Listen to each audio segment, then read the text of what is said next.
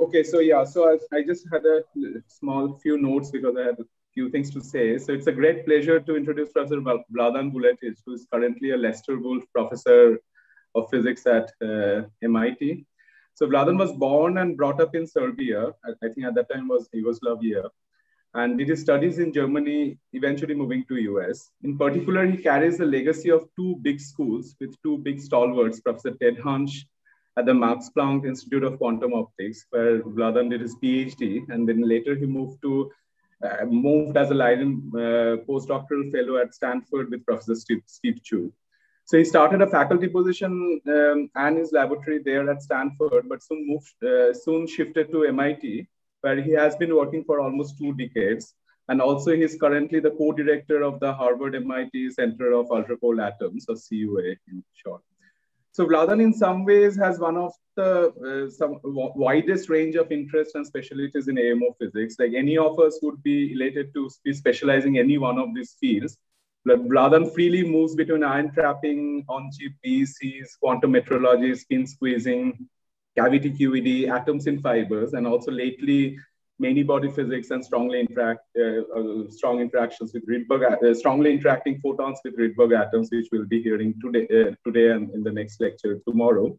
So in each of these fields that Vladan touched, he made seminal contributions, starting from seeing very early signatures of Efimov states in cesium. It's reached Feshbach resonance, which eventually led to the cesium BEC, setting up the entire field of cavity cooling and mesoscopic cavity quantum electrodynamics with many atoms, seminal contributions, spin squeezing, atom-ion collisions, to even shedding light. This is one of his more recent and very fundamental work on understanding friction at a microscopic scale with atoms and ionic systems. In some ways, I was very lucky to be a postdoc with him. And when I was choosing, several people in the field said that Vladan is a poster boy of atomic physics. I didn't understand it till I actually saw him really working. And in many ways, in my little experience, he's the most complete physicist I have seen, because he's equally comfortable in debugging grounding issues in the lab with electronic circuits, and at the same time, making exactly solvable analytic problems. Like, I've seen people doing simulations simultaneously, but he's extremely, this is something I think maybe it's not very well known, but he is actually a very analytic, calculating physicist as well. So Vladan is also an outstanding teacher, and in his classes, I've seen few, he engages students with series of brain teasers that engage everyone, and before one knows, actually starts learning. So that's what we'll be listening. And today is the first lecture, and tomorrow the second lecture, the follow-up and the last of this series will actually start at 8:30 instead of 8 Indian time. So with that, over to Vladan. It's a pleasure to have you here. Thank you very, very much, Saikat, for this very, very kind introduction. It is great to see you again, and I certainly miss the times when we worked together on subjects in quantum optics. Today and tomorrow, I would like to tell you about one area of my interest, which is Rydberg mediated interactions. It's titled Atom by Atom and Photon by Photon. And this is really in 2 parts. Today, I would like to tell you how we can use Rydberg interactions in combination with the phenomenon of slow light and electromagnetically induced transparency to implement quantum nonlinear optics. And I will also define what that means.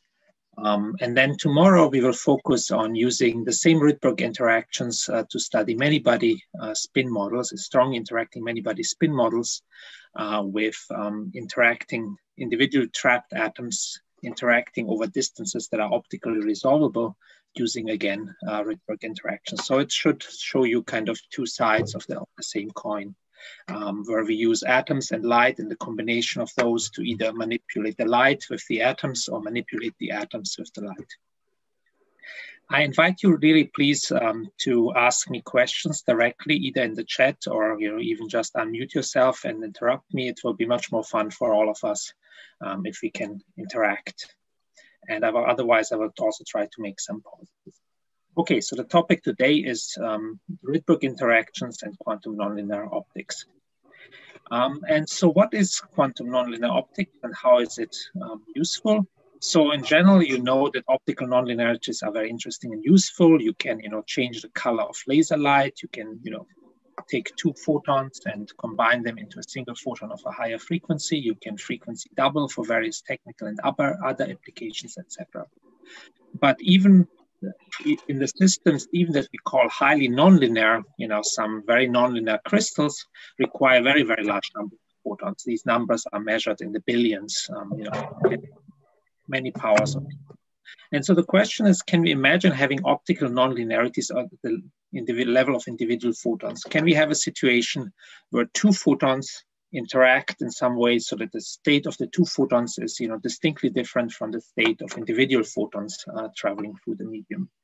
And if we can do that, it's not only valuable for fundamental understanding of quantum optics and in an extreme limit where the photons are no longer non-interacting particles, and it could be potentially useful for applications such as quantum networks, maybe small quantum information processors, etc. So, but it's primarily also, if you want, kind of an intellectual exercise. Is it possible at all to make systems that have these properties?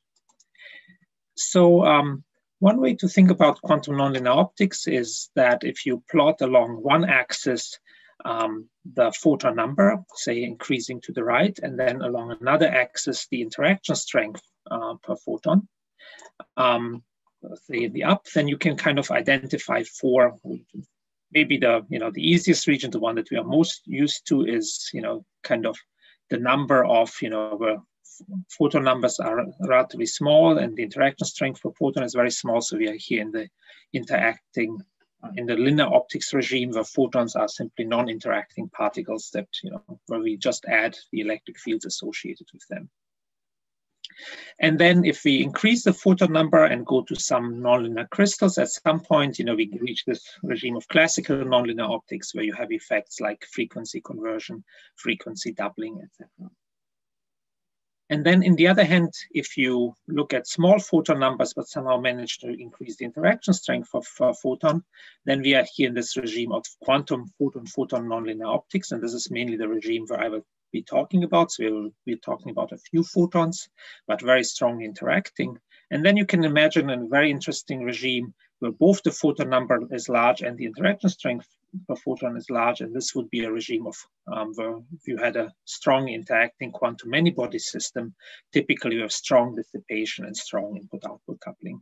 And that's a very interesting area in itself for the future, I think. But today we will focus on these nonlinear optics at this few photon level. So, why is this so difficult? Why has it not been achieved? Maxwell's equations have been known for what, 200 years or something, or almost. So the problem is, of course, that the photons in free space just pass through one another.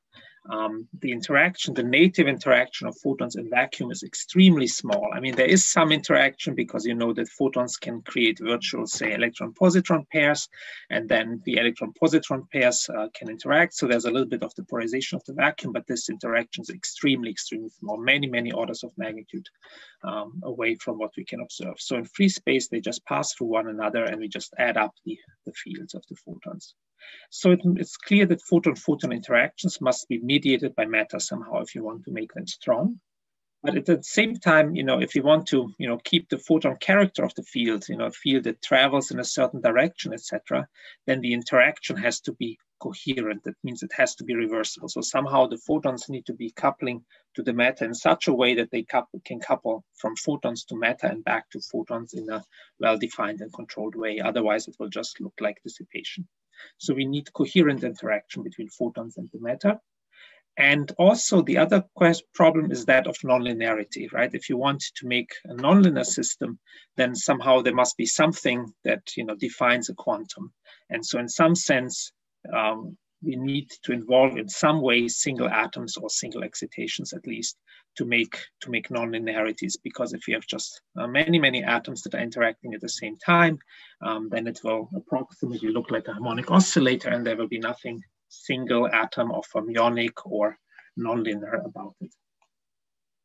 So, but then, as I will show you in a moment, single atoms or single excitations interact only very weakly with single photons, fundamentally. And the reason for that is as follows. Well, an atom can be put into a laser beam or into a mode where the photon is traveling, and this atom has a certain cross-section sigma. And fortunately, this cross-section is large. So while the size of an atom is, of course, on the order of angstrom squared, the cross-section for an atom interacting resonantly with light is about 10 to the 8 times bigger, and it's on the order of the wavelength squared. So if you want strong interactions between photons and atoms, then you need somehow to arrange it so that the absorption probability, or the probability for the atom to interact with the photon in this mode, needs to be on the order of 1 or exceed 1 ideally. So the problem, of course, is that even though the atomic cross-section is large and it's on the order of lambda squared, it's a little bit less than lambda squared, the beam area, the area to which you can focus a beam, at least in free space, is limited by the diffraction limit, which is also on the order of bigger than lambda squared. And so that means that in free space, really, this ratio, the probability of an atom to absorb a photon, is at best in practice maybe 10%. 10% is about the maximum, the record that has been achieved in free space. So in free space, you have this problem that you can't focus down the beam any smaller than the atomic cross-section, because both are limited by lambda squared. And of course, one way out is cavity QED. You have heard presentations about that. I won't talk about it, but that's basically the idea that you place mirrors around the system, and then the photon can pass multiple times through the atoms. And if it has m passes through the system, m for the experts is given by the finesse of the cavity divided by pi. Then if you have m passes through the system, then you can have this absorption probability approach 1. So cavity QED is one way out of this dilemma of how to make strong photon-atom interaction. And it's possible to get to strong photon-atom and also photon-photon interaction in this way. The other way would be to say, well, instead of placing the mirrors around it, I could place n atoms into the laser beam. So instead of 1 atom, I have now the cross-section of n atoms. And now, of course, multiplying things by n, in principle, I can make the absorption probability for the photon to be 1.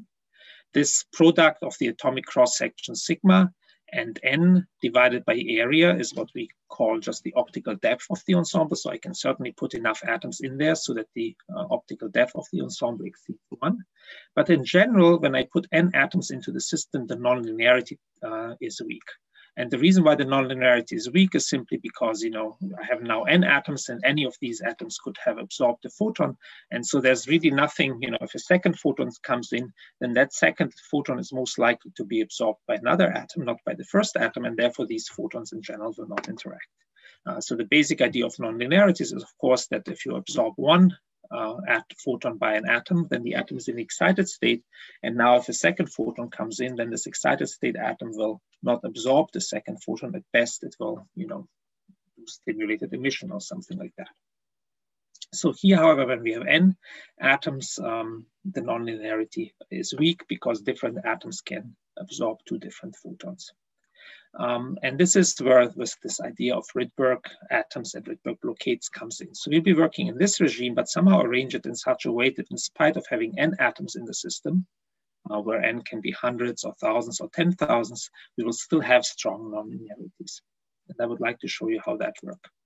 So basically, I will be telling you about using electromagnetically induced transparency in combination with a Rydberg system or in a Rydberg ladder to make Rydberg-mediated photon-photon interaction. I will be telling you about absorptive, nonlinear strongly nonlinear absorption, and also strongly nonlinear, or if you want, forces between photons.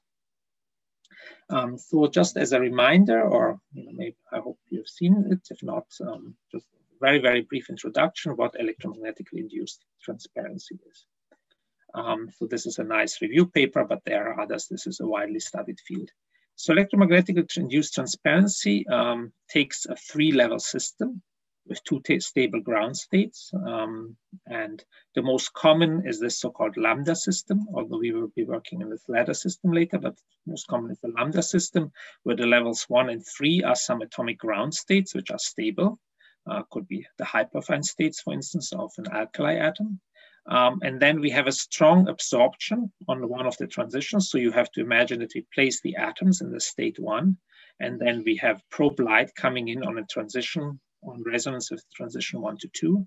And in general, these many atoms in the state 1 would absorb the probe light. And then by turning on a strong laser coupling the state 2, the so-called coupling laser, to another stable state 3, we can induce transparency in the system and create light with modified properties in the system. And this really goes back to pioneering fundamental work of Steve Harris from 1989.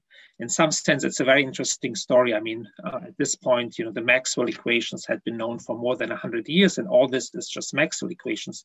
And yet nobody before Steve Harris realized the interesting physics that lies in this free-level system, although the optical Bloch equation for the free-level system were long known and anybody could have simulated it.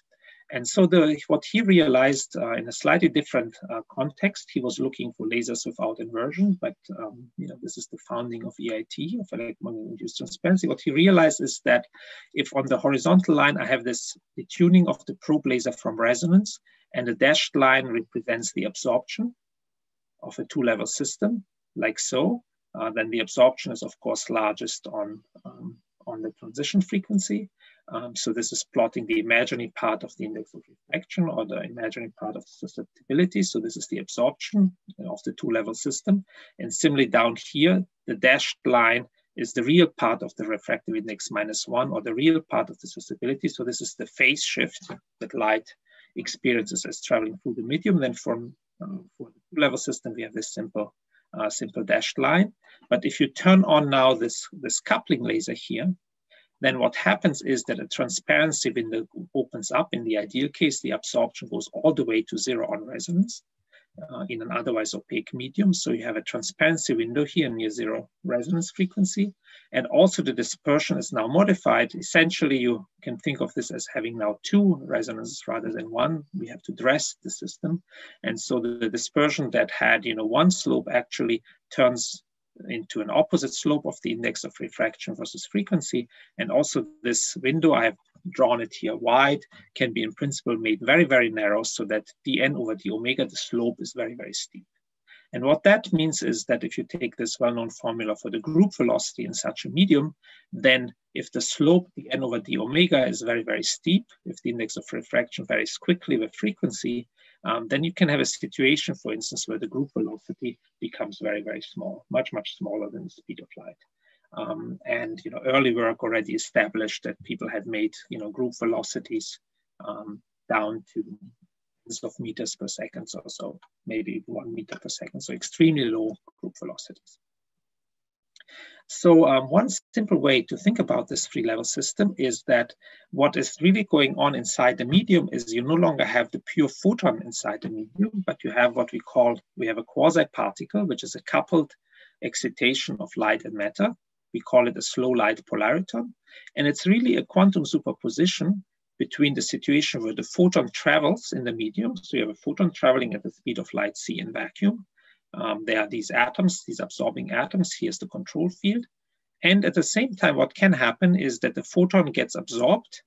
And then there's a Raman transition where one of these atoms, as the photon is absorbed, is transferred by the control field down to this level. So now you have a collective excitation that we sometimes call a magnon. One of these atoms has absorbed the photon. However, what is special about this collective excitation is that you cannot know, even in principle, which atom has absorbed the photon. And therefore, you have a coherent superposition of atom number 1 having absorbed the photon, atom number 2 absorbed the photon, etc. And what this allows you to do, and what this allows the photon to do, is it allows the photon to remember in which direction it is traveling. Basically, it's a phase coherent mixture of all these possible excitations that allows the photon to remember that it's traveling in the forward direction. If you had just one atom here, then basically after absorbing the photon, this atom would no longer know which direction to emit into. But in this system, we have this coherent coupling of light and matter where the photon remembers the mode it is traveling in. And so basically, if this magnon component is dominant, if there are many atoms, if the photon is much more likely to be found as stored as this collective excitation inside the medium. And this, of course, doesn't travel because the atoms are stationary. These are laser-cooled atoms. Then the slow light polariton velocity can be much, much smaller than the speed of light. So you can think of this as the photon is traveling then it gets absorbed by an atom, it sits in there for a while, then it travels a little bit further, gets absorbed by an atom again, sits there again for a while, etc. And so the speed of light is greatly reduced. And then there were famous experiments done by a number of groups. Here's a setup from the Ron Walsworth group where they used not even laser-cooled atoms, but room temperature atoms in a cell. And they, what you can do also is you can influence via the intensity of the control field, the speed of light in the system. And so basically, if you adiabatically turn this control field to 0, you can reduce the speed of light adiabatically all the way to 0. And this is what they did in these experiments. So they showed the so-called storage of light, where a light pulse was coming in, then the control light was extinguished. The light pulse was stored in the medium for a while, in this case, hundreds of microseconds, before it was retrieved again by turning on the control light. So this is, these are well-known electromagnetic-induced transparency experiments and storage of light experiments. A number of people have done beautiful work on this, including Saikat, Ghosh.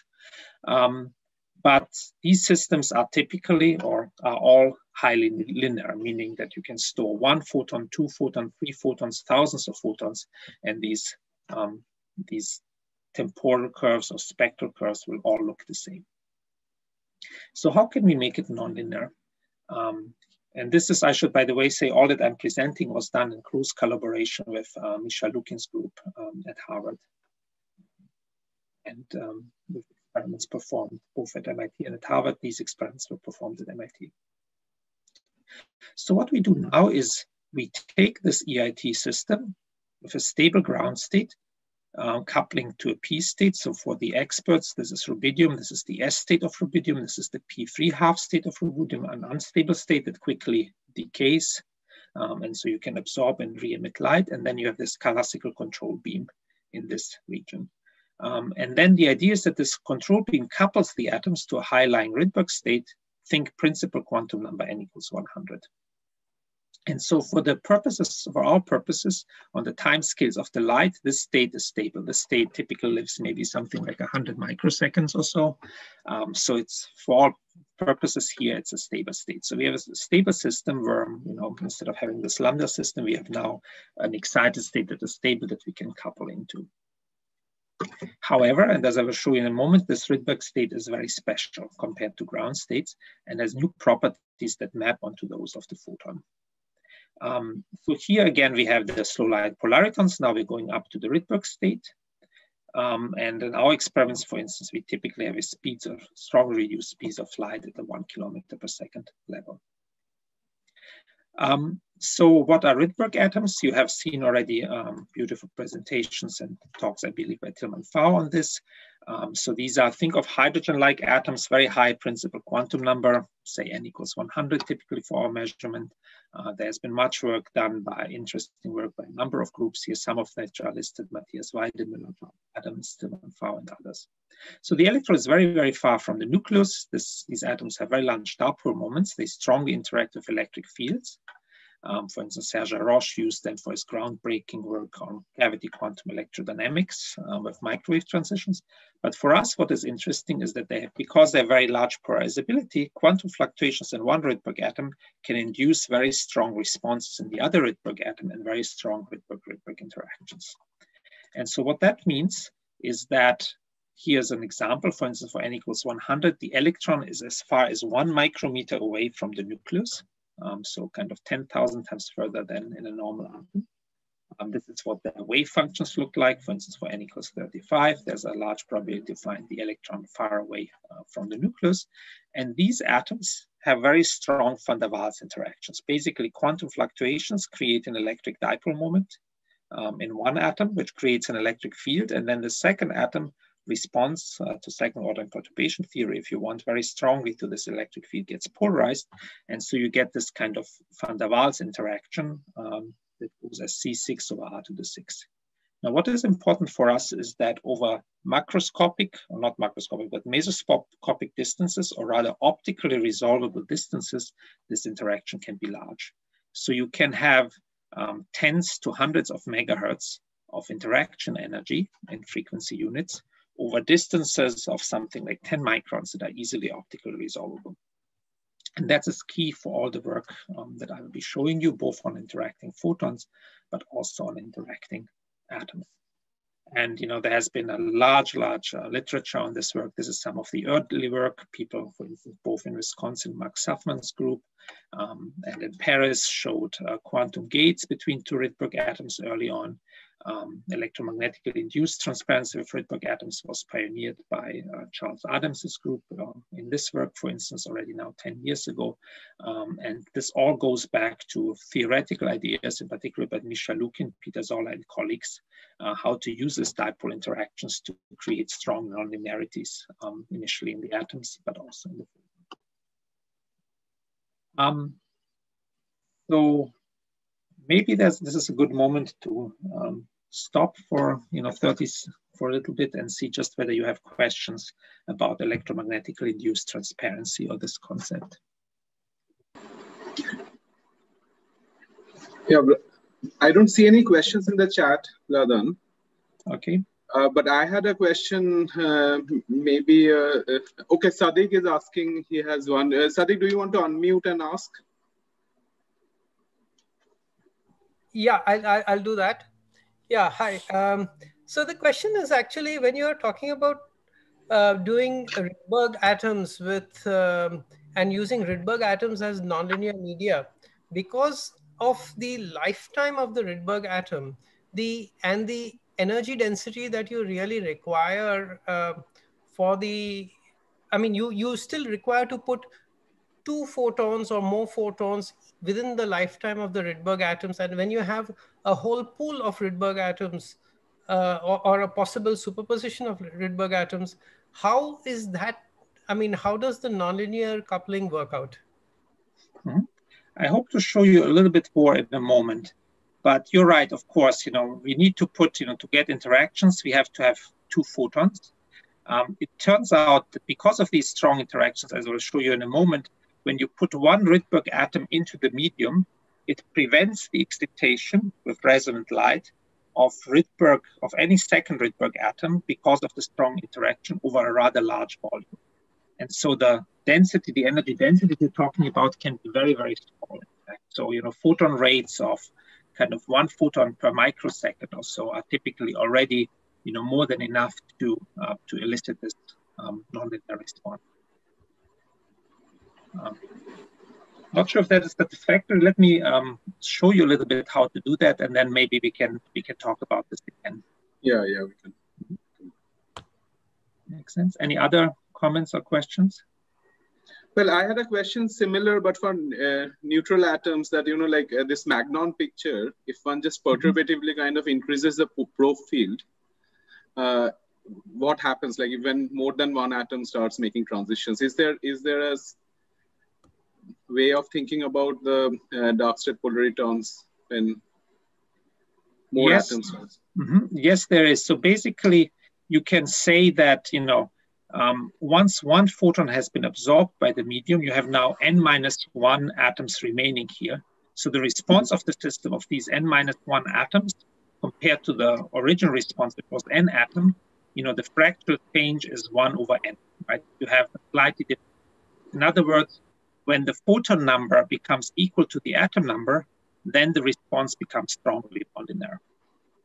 Right? Okay. But the response, the nonlinearity at the 1 photon level basically scales with the number of atoms.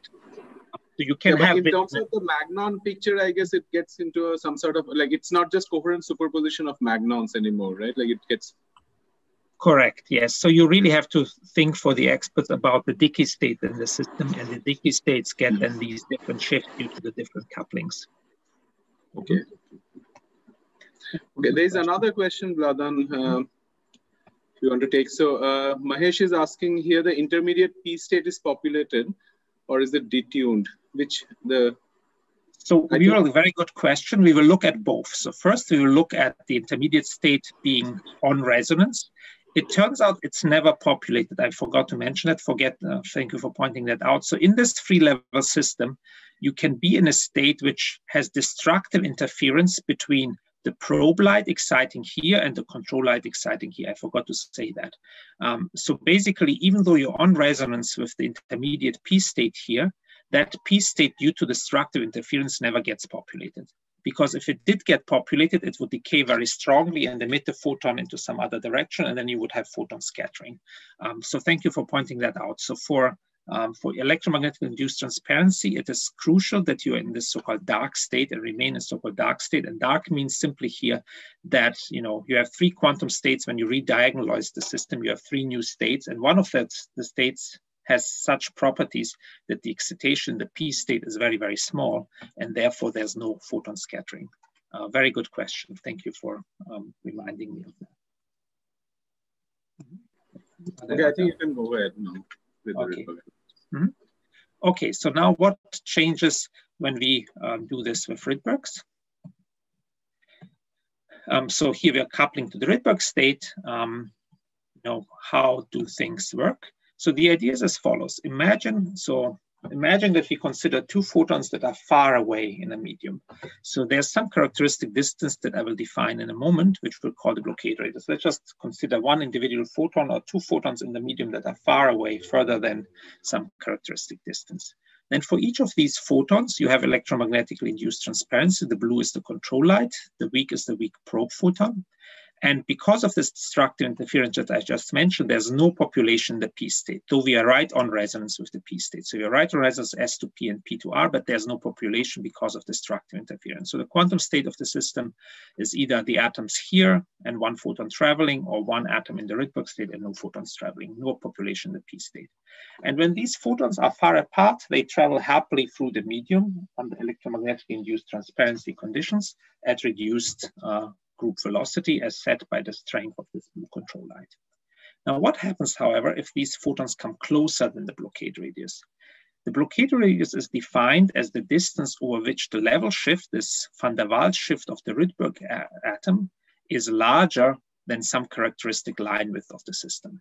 So if the photons are less than, say, 15 or 10 micrometer, it turns out that the shift of the Rydberg levels due to the van der Waals interaction, so this is the van der Waals induced shift, exceeds some characteristic line width of the system.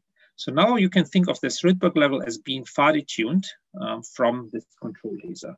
So now the control laser, because it's coupling to a far detuned level, basically has no function. It is as if the control laser was not there. So we can remove the control laser from the system. So what you now have is just a 2-level system where the probe light couples the S to the P state, populates this P state. There's no longer destructive interference from electromagnetically induced transparency, and this photon very quickly decays. So very quickly, one of the photons will be scattered out of the system. This photon will be gone. And as soon as this photon is gone, for the single photon, EIT is restored because the Rydberg level, if you want, returns back to where it originally was. There's just now 1 photon in the system. You have electromagnetically induced transparency, and the photon alone travels happily through the medium. So what you expect is that you expect strong losses when 2 photons are close together, closer than a characteristic distance, and no losses or normal electromagnetic induced transparency when the photons are far from one another. So that's the expectation. This is the experiment how we tested it. So we made an effectively 1-dimensional system. We trapped laser-cooled atoms in a superposition of 2 laser beams, what we call a cross-dipole trap. And we arranged the situation in such a way that the sample was very elongated. It was maybe 50 or 100 micrometers along the direction of the travel. So this is the direction along which the light beams are traveling. And it was very small due to the laser cooling and the strong confinement across.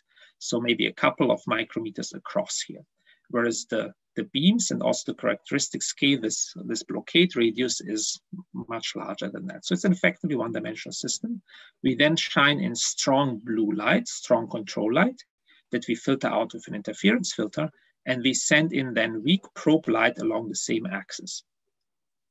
And then to look at whether the photons are really interacting, we are going to look at coincidences on photon counters here. So we are going to look at so-called correlation functions of the photons. And as you know, if we have just laser beams, then the correlation function, laser beams, photons and laser beams obey Poissonian statistics. So in a laser beam, the correlation function, which is the normalized probability of finding 2 photons at some time separation tau, is just 1. So laser light has some very simple correlation function. And if we have nonlinear interactions going on between the photons, then we expect deviations on this correlation function from what we get from non-interaction. So that's the basic experiment. Here, as I said, to make the system effectively one-dimensional, we chose a beam waist, which was only 4 microns, which was less than the about 10 to 15 microns blockade radius. Blockade radius, this simply means that 2 photons cannot travel side by side because of this Rydberg blockade effect. They can only travel one behind each other. So we have a very simple one-dimensional system. And as I said before, because of this Rydberg blockade effect, slow light polaritons cannot coexist within the blockade radius, so they can travel if they are separated by further than the blockade radius along the direction of travel, but not if they are if they are overlapping within the blockade radius. And so basically the idea is also that the size of the slow light polariton, this is something I forgot to say, is small. So when you have a photon wave packet coming into the medium, and initially it travels at the speed of light, and maybe a typical wave packet for us would be 100 meters long. But then as the photon enters the medium, maybe I should go back to here. So here we have a wave packet coming in. And this wave packet is, maybe 100 meters long. But as the photon enters this medium, in this medium, the speed of light is reduced by a factor of 100,000. So now you have this coming in, and then suddenly the front edge of the pulse travels 100,000 times slower. So that allows the back edge of the pulse to catch up with the front edge, and it allows the photons to be very, very short. So basically the photons get shorted by, I will answer the question in a moment. The photon pulse gets shorted, but just by this ratio of the group velocities. So if the pulse was before 100 meters, it gets shorted by a factor of 100,000 inside the medium. So this pulse can now be inside the medium due to the slow group velocity as short as maybe a micrometer or 2. So here's a question from Sourav. In the description of the Rydberg blockade, is there really emission of photon from P to S state that can be detected? And the answer is, under these conditions, where the EIT is gone, indeed, yes. So this photon is scattered, when the photons are closer together in a certain distance, then this photon is really scattered out sideways. There is a real emission, and this photon could be in principle detected, yes. So when you have EIT photons, on the other hand, then this P state is not populated and there's very little emission sideways. But when the photons are on top of each other, like in this situation, indeed, there is, in the blockade regime, the photons are just scattered on the S to P transition. Okay, so basically, let's see. Okay, so now we have, because of this slow light polarity, this enormous decrease in the speed of light, this photon wave packet is typically a few micrometers inside the medium. So it's really also smaller than the blockade radius, right? So this is the size of the slow light polariton. Okay, so basically one way to think about it is, you have first this very long pulse and very weak pulse, maybe containing 2 photons, and they would be initially separated by a very large distance of, tens or hundreds of meters. And the blockade radius would be only 50 micrometer, but as they enter the medium, this pulse gets strongly compressed because of the slow group velocity. And now the photons find themselves, or the polaritons find themselves sitting on top of each other within this blockade radius of 10 micrometers or so, and start to be strongly interacting. So the first signature of that was when we plotted the transmission as a function of frequency. So this is the electromagnetic induced transparency.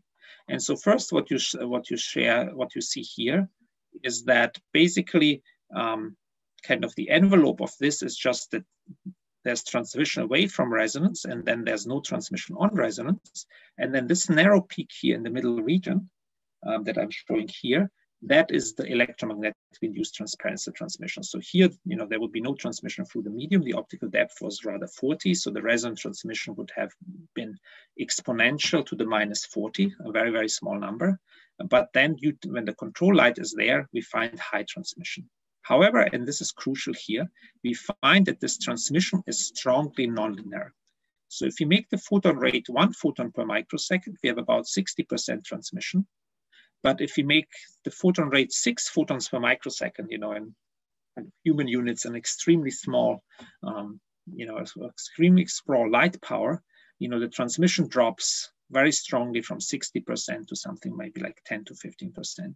So this fact that the transmission is highly nonlinear already is a strong indication that, you know, there's a large nonlinearity in the system. But we can ask ourselves, is this nonlinearity classical or is it quantum? And for that, we need to look at quantum correlations. And so here is what happens when we look at correlations. So what we're plotting here on the vertical axis is the so-called G2 function. The G2 function is simply the probability of finding two photons. Let's pick 1 microsecond. So this value of the G2 function is simply the probability of finding two photons detected 1 microsecond apart, divided by the average probability, or by the average probability of seeing two photons that are, you know, completely independent, being 1 microsecond apart. So for a Poissonian distribution, as photons are in a laser beam, this G2 function would be simply 1, like we see down here.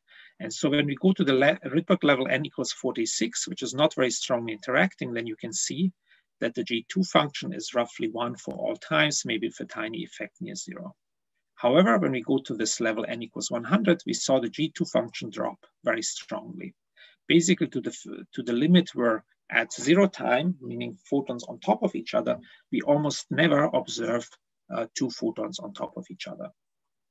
So the probability of seeing two photons on top of each other was reduced to 13%, and when you correct it to background counts and detector errors, etc., it was as low as 44%, so 25% times reduction in the probability of finding two photons together. And this is exactly the effect that I've tried to describe here. When the photons are sitting on top of each other, or closer than some characteristic size, then one of the photons is scattered out of the medium, is removed from the system, and only one of the photons survives. And so the G2 function here really shows strongly non-classical optics. You can show theoretically that when the G2 function at 0 time is less than the G2 function at large times and less than 1, then you must have a quantum system. Classically, you cannot have light that has these kind of properties. Indicated here in the shaded region is the blockade radius. So if we take what we can calculate as the blockade radius, about 15 micrometers, and then convert it via the group velocity of the photons, which we can also measure, Vg, into a time, then this is the region where we should have excluded the photons. And what you can see here, however, is that this kind of nonlinearity region is a little bit larger than that.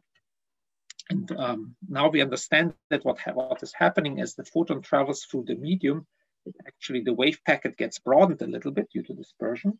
And so even photons that were not sitting on top of each other originally, because of the broadening, start to interact a little bit more strongly through each other, with each other.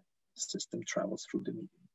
In any case, this was the first strong indication, or first strong proof, that you can have a system where you send in a laser beam, a Poissonian distribution of photons, and then you have this filter, and out on the other side come individual photons, right? You never see two photons come out on top of each other. So you can think of this as a single photon source in some sense. Just by filtering out the two photon component, you're left with wave packets of individual photons. So you have really a train of single photon pulses in transmission in the system. I think this is maybe a good time to pause and see if there are questions about this. No, there is no question, Vladan. You may. Okay, so hopefully this was clear how this absorption works. So I just wanted to ask one regarding this blockade. So this is just dispersion, which actually broadens the effective blockade size radius. Yes, so it's basically just the fact that because they're going back all the way to this system here. Sure, whether can I?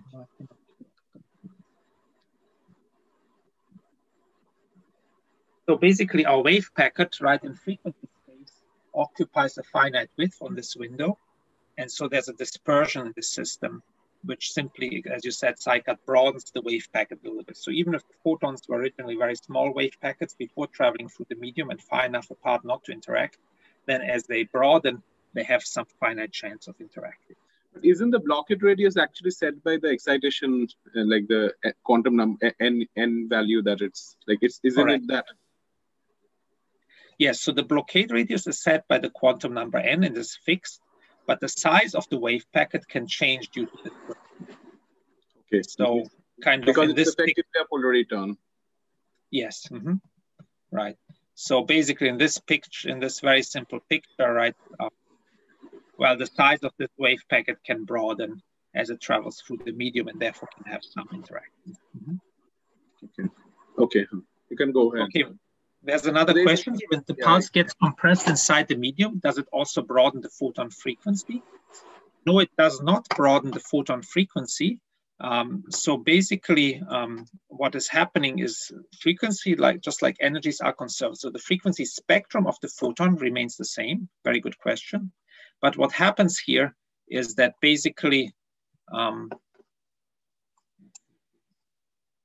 going back to this picture here, so because of the strong dispersion, the group velocity is reduced. But you can think of the photon wave packet as occupying some certain frequency space here, and that frequency spectrum of the photons is actually conserved in the system, apart from effects that come from the interaction.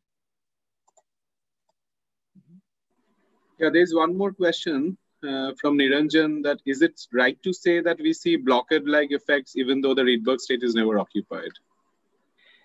Not quite. So the Rydberg state is actually occupied. In this system, let me go back to this one here. So the Rydberg state is actually occupied. What is not occupied is the P state, the broad state of the atoms, where we have absorption. So the Rydberg state is actually occupied. And it's occupied most of the time. So if you look at this polariton picture, the fact that our group velocity is reduced by 100,000 compared to the speed of light means it's 100,000 times more likely to find the Rydberg atom in the medium, if you were to measure, than to find the photon traveling through the medium. So the Rydberg state is occupied most of the time, I would say. But the P state here, this intermediate state, which is not the Rydberg state, is not. So this is, I should have labeled this maybe. This is the 5s state, ground state of rubidium. This is the 5p state of rubidium, the first excited state, no Rydberg. And then this is the n equals 100 state. Thank you for the questions. Okay, yeah. Let's see, anything else? Yeah, I think you can. Right. Yes. Yeah, there's one more question from Mahesh. How to make sure in experiments that atoms are in Rydberg state? What is the detection scheme? So we are actually never detecting the atoms in the Rydberg state. All that we are ever detecting is the photons in this experiment. So we just use the fact that they are excited to the Rydberg state. And we can measure, for instance, we can spectroscopically find the Rydberg state by tuning the lasers and looking at absorption, dispersion properties, etc., where the Rydberg states are, but we are never actually measuring the Rydberg atoms. So in this particular experiment, we are just measuring the photons coming out of the system. In experiments that I will be talking about tomorrow, we measure Rydberg states indirectly. Basically, we remove the Rydberg atoms through a process from the sample, and then we would measure that as a loss. But in this particular experiment, we never measure the Rydberg atoms directly. We just use their properties while the photons are traveling, and we infer everything from photon measurements on the system. Very good question. Okay, I think you can go ahead now. Okay, very good. Thank you for so many questions. It's much more fun and I think more useful if we discuss it because it's a very unusual nonlinear system. Okay, so here I have shown you strongly dissipative quantum effects. Basically, we have, if you want, a two-photon filter. As I said, it's a system where one photon travels happily through the medium without ideally any absorption. And two photons through the medium, one of the photons is removed, and then the remaining photon travels through the medium. So the absorption is very, very different for two photons than for one photon. It's like an absorptive filter, but strongly nonlinear. Two photons are removed, three photons are removed, only one photon can travel through the medium. It's like a very strongly saturable filter for people working in this area. Saturable filter, attenuation filter is something that saturates and lets through more photons. This is like the opposite of the saturable filter, where it lets through one photon, but two or more are simply removed. But one can ask the question, instead of looking at dissipation, can we look at force? Can we look at dispersive effect? Can we look at something that is to lowest order energy conserving, but has strong nonlinearities? And it turns out that this can be done, and it requires just tiny little change in the system. So now what I have done is I have detuned the probe light from resonance, from the S2P resonance, by a few line widths. So the P state has a certain line width for us, 6 megahertz. We detune this light maybe by 20, 30 megahertz from resonance. The probe light is now detuned from the S2P resonance. This goes back to some questions that somebody asked me at the beginning. And at the same time, we detune the control light by the same and opposite amount, so that we are still on 2 photon resonance. But what I mean by that is when we absorb a probe photon and then absorb a control photon, we are still transporting an atom from the S to the Rydberg state. But we are now detuned from this intermediate P state. Nonetheless, if you go through the calculation, you can find that destructive interference still works, and you still have in this system a cancellation of the effects of the P state. In this case, you cancel not only the absorptive effects of the P state, but also the dispersive effect of the P state. So basically in this system, you have an index of refraction of 1. It is as if the P state wasn't there at all, except for this. And you have otherwise an index of refraction of 1. Of course, you have electromagnetically induced transparency, but we are off resonance. So again, now when we have 2 photons that are separated by more than this gate radius of maybe 15 or 20 micrometers, then these photons travel happily through the medium. That essentially no absorption. And there's almost no dispersion. However, when these 2 photons are again closer to the blockade radius, now the Rydberg levels due to the interaction are shifted away from resonance. Again, same argument as before, we can forget about the control laser coupling the system, and we can forget about the Rydberg state too. They were not there.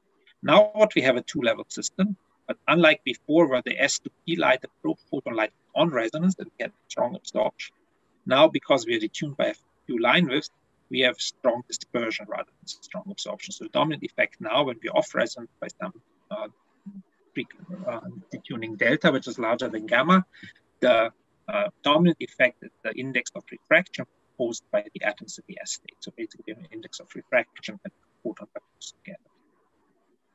So what that looks like, for instance, here is if we plot the phase of the transmitted light, we can measure with a heterodyne technique as a function of detuning, excuse me, then we see 2 resonances.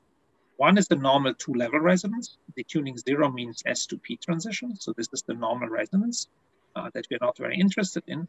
And then the other one is this EIT resonance, 2-photon resonance, where basically we have another line here that is associated with the 2-photon transition from the S state to the Rydberg state while being off resonance from the S2P transition over here. And at this point here, this is the EIT point for the tuned system where we have no phase shift, no dispersion of the system, and also our transmission is high in the system. And this is what the curve looks like. And now again, the blue light was taken for very small rate of photons, the blue curve, and the green curve was taken for a 10 times larger photons. Again, these rates are in absolute units, very, very small, a few photons per microsecond, but you can clearly see a different phase between the blue curve and the green curve, right? Indicates again a strong nonlinearity.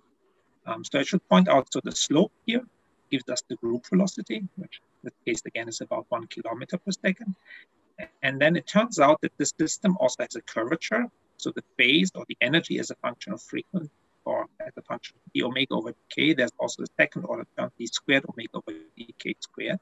So the quadratic dispersion also leads to a finite mass of the photon. So whenever you have linear dispersion, you change the group velocity. When you have a quadratic dispersion, remember simple waves.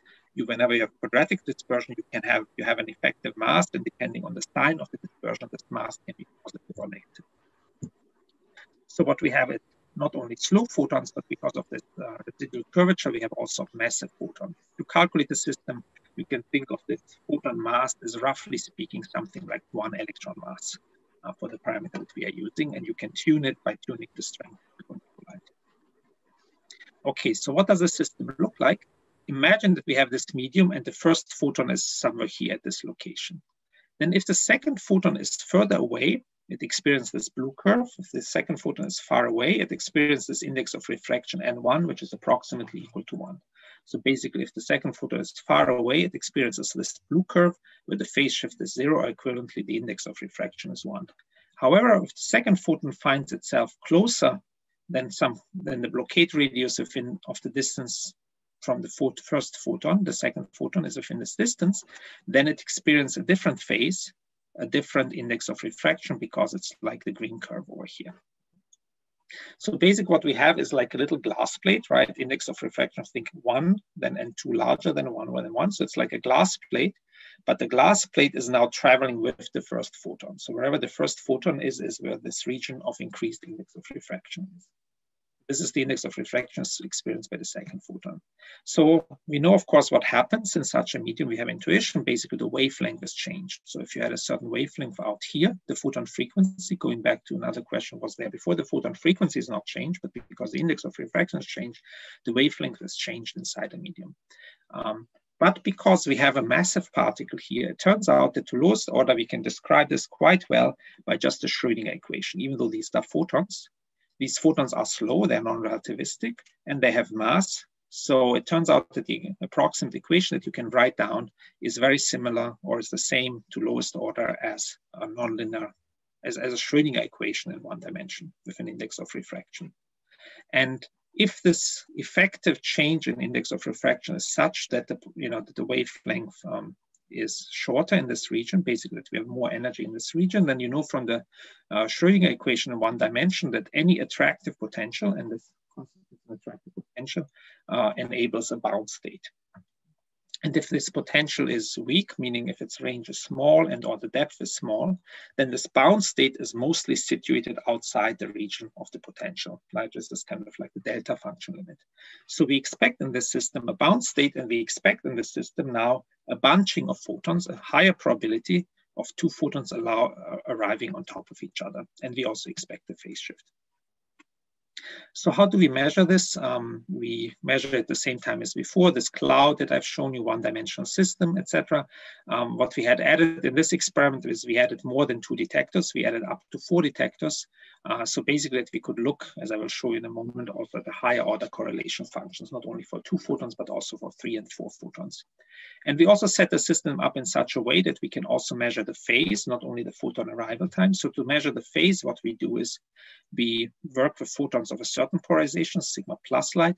We can send in a sigma minus reference beam, which is on a weak transition and far away from resonance, that serves as our reference beam, so that we can essentially do a homodyne detection of the phase of the probe photons that interests us relative to this unperturbed sigma minus light traveling through the system. So depending on how we set up our detectors, we can either measure photon arrival times, G2 functions, or we can measure conditional phases.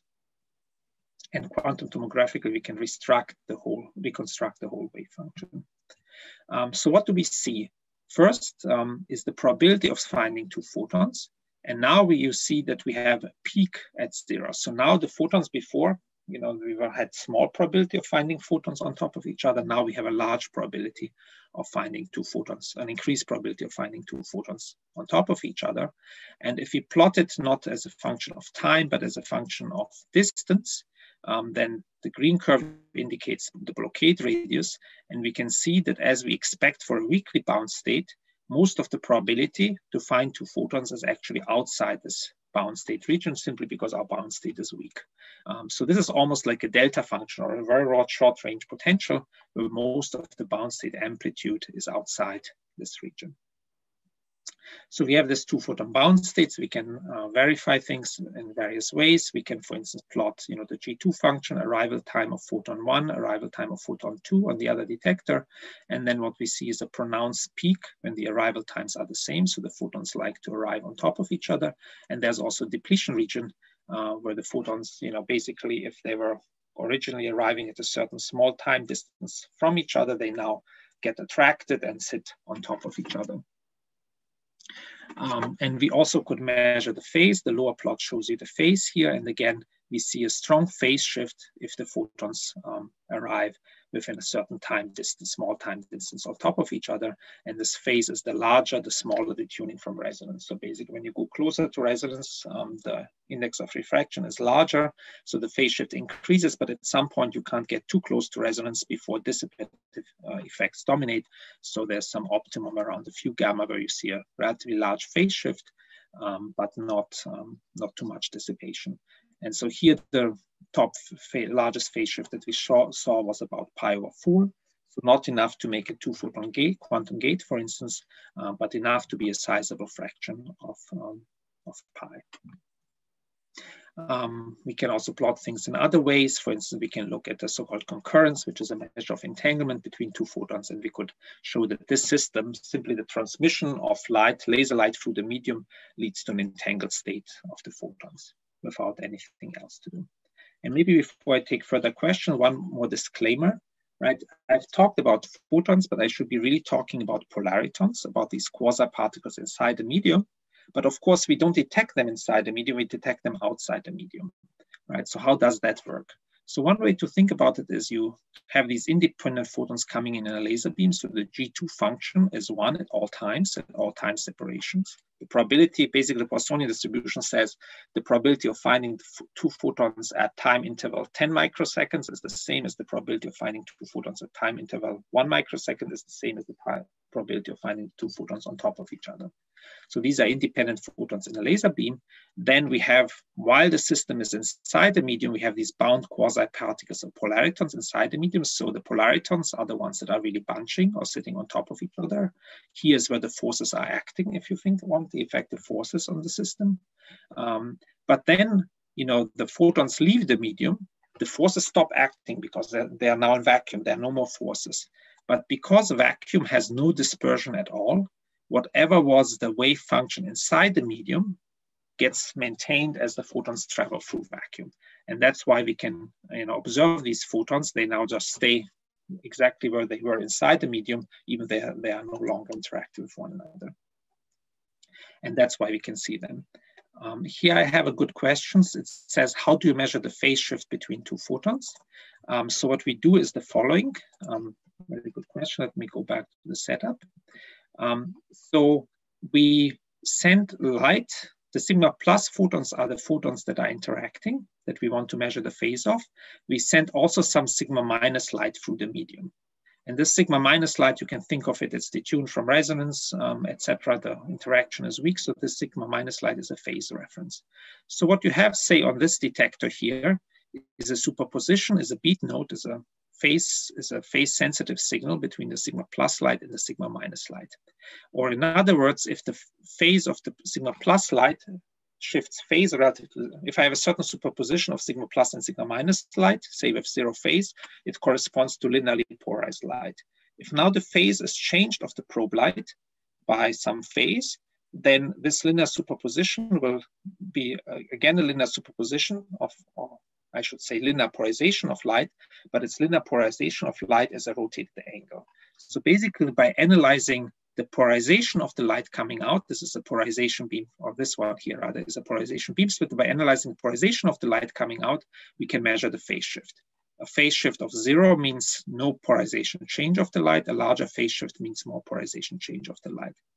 Now we want to do this in a conditional way. So what we do is we look at the clicks on this detector, the polarization of the light on this detector, conditioned on having seen a photon at time t equals 0. So basically say this detector clicks, and then to generate this phase shift curve, say at 200 microseconds, we look at 200 microseconds later, what is the ratio of probabilities to find a photon on this detector, which tells us the polarization of the light.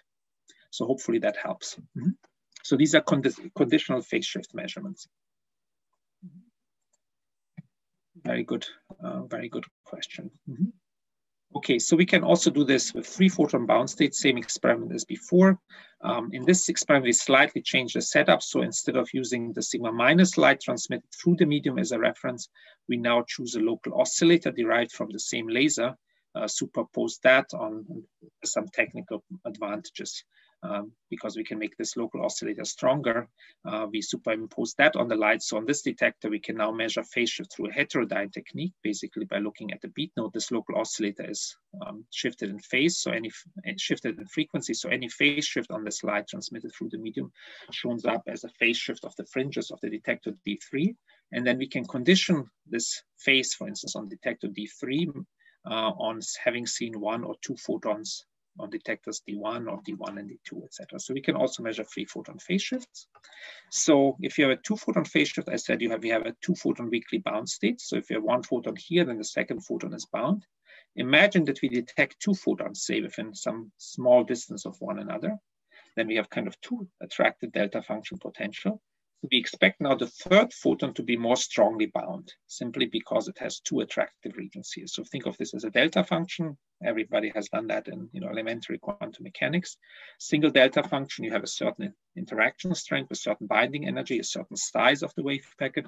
If you have 2 delta functions, then the size of the wave packet is changed, and you have this extra interaction term, and you have in general just a stronger binding. So, if the delta functions are close to one another, then the binding energy you expect to quadruple. So what we expect in general is the 3-photon bound state is more strongly bound than the 2-photon bound state. However, we also have some effects. So basically, if the photons are sitting exactly on top of each other, then already one Rydberg excitation saturates the medium, and then the second photon has no effect. So there's also a saturation effect of these delta functions. So basically, if the photons are close together, the binding is stronger, but if the photons are on top of each other, the binding is again a little bit weaker. So what do we observe? Here now I'm plotting in a 2-dimensional plot the probability of seeing, basically this is the arrival time difference between 2 photons, photon detectors 1 and 2. This is the arrival time difference between detectors 2 and 3. So the lines correspond to 2-photon bound states. So for instance, this line corresponds to, T1, 2 detectors click at the same time. We have a higher probability of 2 photons coming out of the system. And then the third photon arrives at some other time and has nothing to do with the system. So these would be the 3 lines correspond to the possible 2-photon bound states. But what we then see in the middle is a very strong blob where basically all 3 photons come out at the same time. So basically in this system, we have a strong bunching of 3 photons. And here, if we plot that against a single axis like so, then the red curve here, or the brown curve, is the 2-photon G2 function. And then we can see that the G3 photon wave function, G3 correlation function, is both higher and also more importantly, is more strongly bound, more strongly decaying, works over a smaller distance. So we have 3 photon bound states. And we can also look a little bit like in this delta function picture. We can, for instance, look at what the bound state looks like as a function of the distance between the 2 photons. So if we post-select on having observed 2 photons within 100 nanoseconds or 200 nanoseconds or 500 nanoseconds, we can then plot the arrival time of the third photon post-selected on this condition. And so, for instance, what we see here is, if basically the 2 photons arrives 2 microseconds apart at -1 and at 1, then the third photon either binds to the first photon or to the latter photon. We have just a 2-photon bound state. So the third photon binds here or here. But if we post-select on the photons being closer and closer together, like only maybe 100 nanoseconds or even on top of each other, then you have something like a binding of the third photon to both.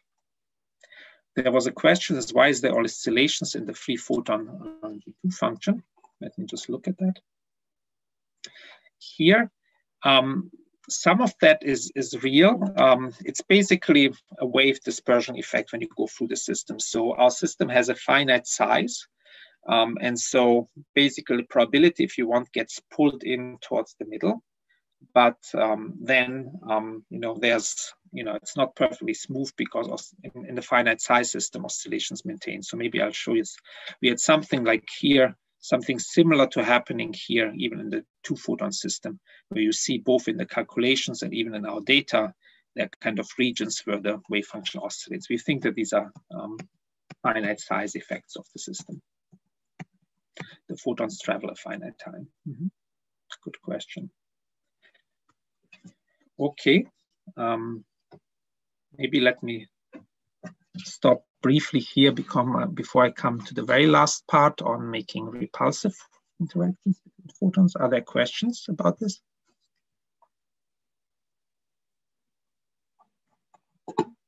Okay, yeah, so there's a question from Mahesh, like 2 photon detected at the same time and third photon at other time. Can I say this in this case, 2 photons were at Rydberg and one faced the blockade? Yes, you can with a caveat. So, if the 2 photons came at a small time, if the 2 photons came at a small time separation, less than the Rydberg blockade, then indeed you would have one Rydberg atom at this position, right? Time and position are equivalent. So basically 2 different times correspond to different positions. So if we are in this situation down here, then, you know, one Rydberg atom is in one position, the second Rydberg atom is in a slightly different position, and then the third photon experiences those 2 Rydberg atoms and then binds in some way to them, experience the index of refraction. However, if the 2 Rydberg atoms or the 2 photons were exactly on top of one another, then already the first atom gets excited to the Rydberg state, and now there's this Rydberg blockade effect, so no second Rydberg atom can be excited. So in this regime, where they're really sitting exactly on top of each other, actually only one Rydberg atom is excited, and the other 2 photons are bound to it. So there's a transition.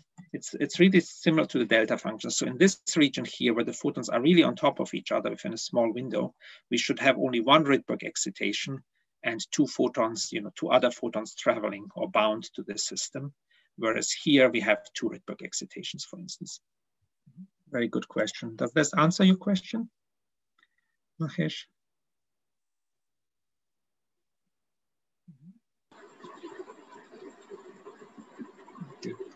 Yeah, I think that's clear. Yeah. So this is, you know, the thing that I, you know, meant there's a saturation of this force. Can one think of the single photon source using micro-sized vapor cell due to EIT in the blockade regime? I think that's, one can think about that, and it is a very attractive prospect to make single photon sources, you know, that are more practical. You know, our system is a big experimental later cooled atom, not really a good source. If this system can be made coherent enough in a micron-sized vapor cell, then one could think of using this indeed as a single photon source, and it's a, you know, promising perspective. Another perspective one can think about is whether somehow, you know, this principle is very general. All that we have is we have strong interactions at small distances. You know, one can even ask oneself, is it possible to, you know, find a crystal where one has similar conditions as the Rydberg blockade, where, you know, basically 2 excitations in this crystal or in this glass maybe interact strongly with one another. So one could even go further and say, you know, is it possible in a solid state medium to have the same physics? And, you know, if that were possible, then you would have really a device you could sell, right? If you could have a solid state device, maybe also the micron size vapor cell, but even, you know, even better would be, in my view, a solid system. You know, if you could sell a little device where you send in a laser beam on one side and simply single photons come out on the other because of this blockade physics. It's a very interesting question. One of the challenges is that in a thermal cell, you know, and small size, you have, of course, the wall interactions. And so you have to make the interaction strong enough. So put it another way, maybe this is a good time to explain this because this is a very good question. So when I define the blockade radius, right, what defines the blockade radius? You know, this size here, it really is defined by the distance where the van der Waals shift C6 over R to the 6 is larger than the line width of the system. And line width of the system is the line of the 2 photon resonance from S to R. Right. So here, for instance, you can see the line width in our system is typically less than a megahertz, maybe a few hundred kilohertz to a megahertz. So if the line width is larger, then basically I need stronger interactions to shift out of resonance, and then the blockade radius shrinks.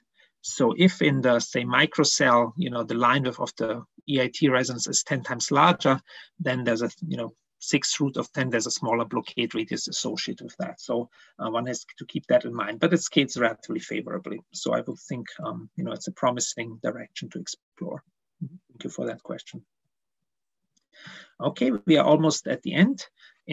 Finally, I would like to tell you about a challenge that we had for a number of years. Let's see, is there another question or just a thank you? Okay, no question. Can we make repulsive interactions between photons? And then you would say, well, of course it's trivial. You would think that, of course, it's trivial to make repulsive interactions. If I go back to this picture here,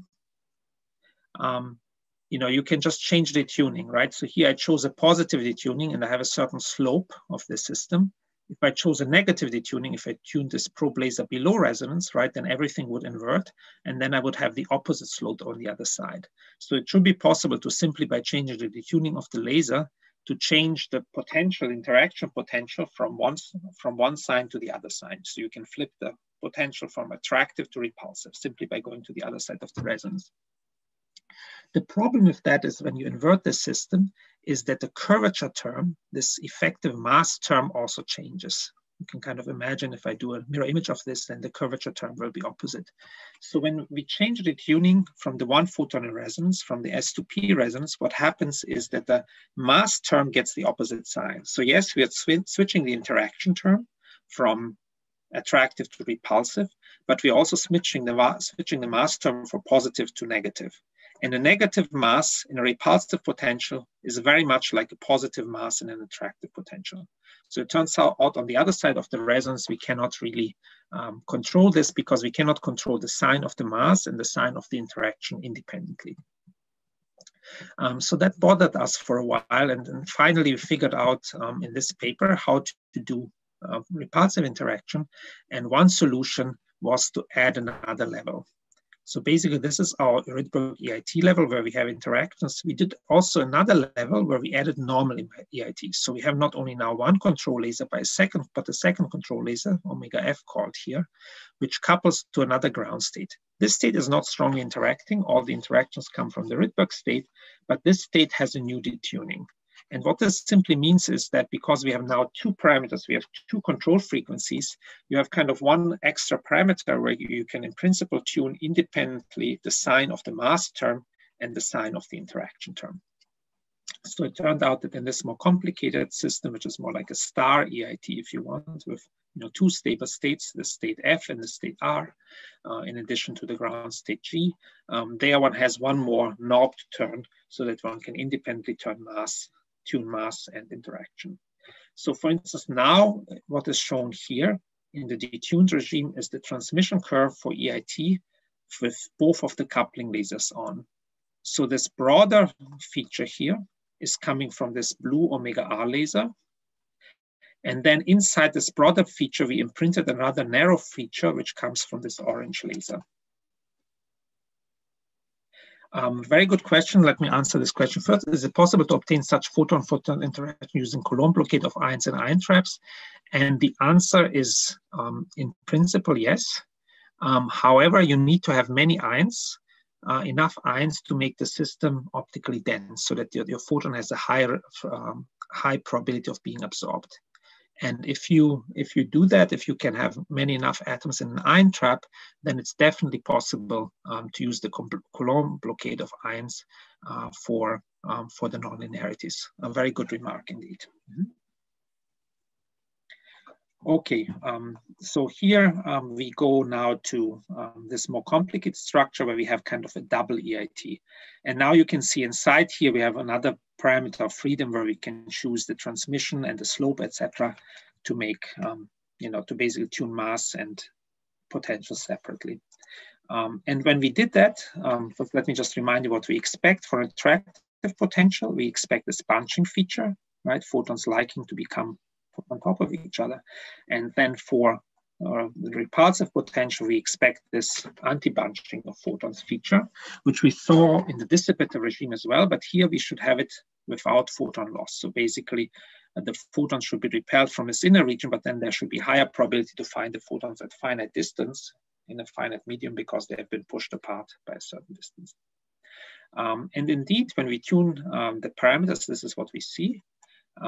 On the left-hand side is where we tune things into repulsive regime. You see now the G2 function is less than 1 and 0, anti-bunching, and then the probability is pushed out towards some finite distance. So the photons repel each other, whereas here we have the attractive regime where the photons are, as before, binding with each other. There was a question why yellow laser EIT responds finer than blue. There's no particular reason. You can identify different regimes. You don't want these two EIT resonances to cancel each other. So as you can see, they have kind of opposite tunings here in some sense. So you want, not necessarily, you could also be working in the opposite regime where the omega F coupling strength is larger than the omega R coupling strength. I think if they both are the same, I'm not sure whether you can still get repulsive interaction, but there are certainly several parameter regimes where you can get this effectively repulsive interactions. This was more or less just one regimes that we chose. Good question. And so you can see here by tuning the detuning of this extra laser, we could switch actually from attractive to kind of nice repulsive physics between the photons. The same here done in a 3-photon regime. Again, distance between 2 photons, 2 detectors, distance between 2 other detectors. The lines correspond to the 2-photon repulsion. And now we have reduced probability of finding photons at finite distance from one another. But then in the middle, we have also this stronger 3-photon repulsion where basically the photons go out. And as a final graph, similar to what we did before with the binding of 3 photons, we can now condition on seeing 2 photons at a certain distance, say a large distance or a small distance, and then plot the probability function, the probability for the 3rd photon. And so you see here the photon is repelled either by the 1st photon or by the 2nd photon, and if we bring these peaks closer and closer together, we start to see some interference between these 2 bindings. So basically the photon wave function being repelled from one side and from the other side is now increased in the middle, as you can see, for instance, at this distance. So at this distance now, the photon is kind of the middle photon here. This photon 1 is repelled from both sides, so it has a higher probability of being symmetrically located between the 2 peaks. And then finally, if they're sitting on top of one another, we have just a stronger blockade than before. For a single photon, we have now a stronger blockade for 2 photons.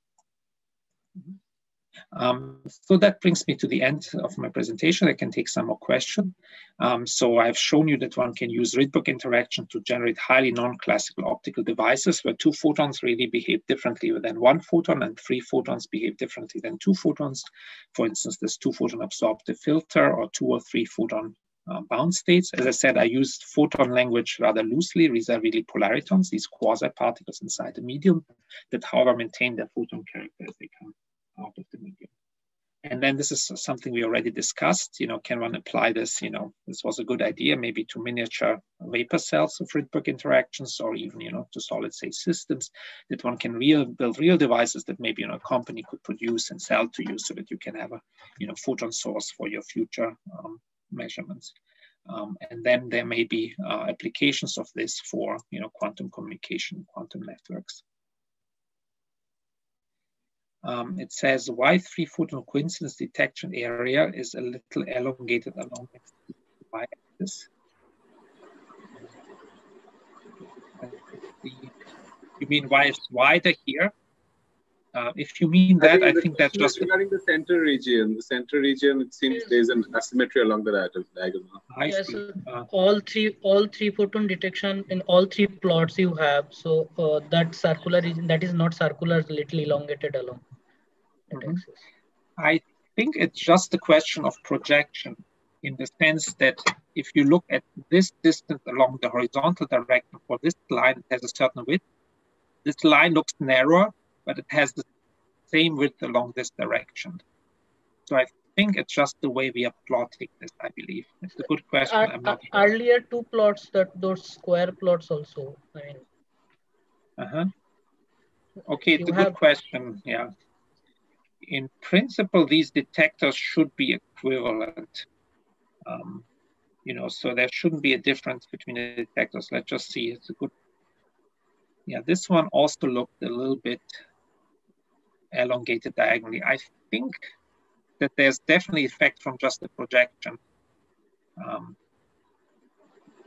This diagonal axis is somehow special, right? But I have to think about it. I'm not sure, but I know the answer to that question. I think there should be no physics associated with it, because I think the detectors are set up to be symmetric. In other words, the T1 detector is used twice, right? So the times are really the times of detection. So here we measure the detection distance between detection time between detector 2 and detector 1, and here we measure detection time between detector 3 and detector 1. So the detector 1 in some sense is used twice, not fully symmetrized. Okay. Are there other questions? We had a lot of questions during the talk. Thank you for that.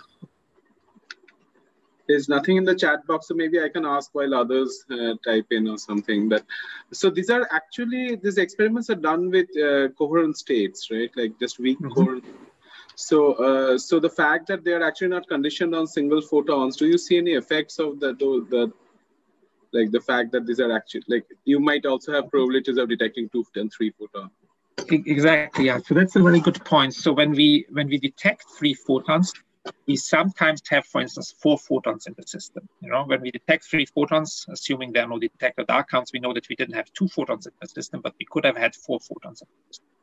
And these contribute an impurity that we can, in principle, make smaller by making the coherent state weaker, right? But then our detection rate goes down. So that's a very good point, Saikat. If we had really a 3 photon source, our data should look better because they're contaminated by the photon effects. So all that we can do is make the photon rate sufficiently small that this effect be 20%, 50 or 100%. Very good remark. That's what limits us, for instance, from detecting 4 photon states, because they occur so rarely if we want to keep the probability of having 5 photons in the system small enough. But we believe they are partly responsible, for instance, why we don't see super regular patterns and crystallization in the system. Because we have, sometimes more photons than they would say 4 photons would definitely rearrange themselves differently than 3 photons. So there is one question in the chat. Yeah, do this double EIT process cause heating in the system? Is it coherent throughout? Yes, so it's moderately coherent. I mean, we see these nice dispersion curves. I didn't plot plot here the transmission and so on. It's not perfect, and we see some additional dissipation that we don't understand. We really don't know where it's coming from. So when we turn off one of the beams and have either the yellow EIT or the blue EIT, we can infer a certain line width of the system. If we have both the blue and the yellow EIT on, our line width is reduced. And that's something we were not really able to fully figure out what's going on. Why it is that the width, the coherence of the 4-level system is worse than 3-level. And, what we would calculate from the individual measured 3-level. But it's sufficiently coherent to see the effect. But there was definitely some broadening and, have a cleaner system that works better. Very good. We're not sure. There's some additional effects in this 4-level system we don't fully understand. So if I just continuing on this question, if I think of these 2 different EIT processes as 2 dark states, so the dark state with the Rydberg state is actually very broad, right? Like very short-lived because there's an excited state. So there's 2 competing kind of very different line with polaritons kind of forming. So. Exactly. And then we are trying to address for these repulsive photons a certain detuning from the other dark polariton so that we inherit certain properties of that polariton so that we can tune, for instance, the curvature, meaning the mass and the interaction separately. But that's exactly the correct picture. We have 2 dark state polaritons of different lifetime, different widths, and then at a certain point in the spectrum, we can get these effectively repulsive interactions. But I would say this is not, I would say I don't understand it intuitively well enough. I mean, we can do calculations and, find how it works, but it would be nice to have a even better, double dress state understanding of what is really going on in the system. For instance, where we found these resonances, we would not have quite intuitively predicted that they are there. We just calculate them and measure them together. So I had another question. So this is basically like with the 3 photon bound state. So the data, like you are basically detecting them and the states through post-selection, which is basically telling us that you had this 3 photon bound states. Are there any secondary ways of actually directly detecting so that they can be on demand kind of 3 photon bound states? Well, I think, first of all, you would like to send in 3 photons, right? I mean, it's always a filtering process because we have this incoming laser light, right, which is a coherent state, which is then projected either onto, basically filtered, right? It's either projected onto the 3-photon component as the system enters or discarded. You could imagine that you could have some kind of adiabatic evolution where the coherent state adiabatically evolves and completely maps onto the ground state. Maybe if you tune the density to be, you know, slowly varying or something. We don't quite understand this, but we are also always limited by the finite size of the system. But you could imagine if you had a very long system that could be able to range itself the way that adiabatically forms from the coherent state. But we have always some kind of protection. Yeah, and that is where, like, in that kind of an adiabaticity, because you have these two competing time scales for the two polar returns, so you need to be slower than the slowest. Right. And there you might actually decay out with the shorter lived polar return, or I don't know whether that's the right way of. It probably is the right way to think about it, and I think it would be really nice to understand that a little bit better and whether that poses, for instance, fundamental limits. I mean, for us, we would have liked to see a crystal. What prevents us from seeing a crystal is that crystal is always formed by short-range repulsion plus long-range attraction, right? Otherwise, the system just explodes. For us, we don't have the long-range interaction at the moment. So the reason why these photons look crystalline is because the interaction length of the medium is finite, right?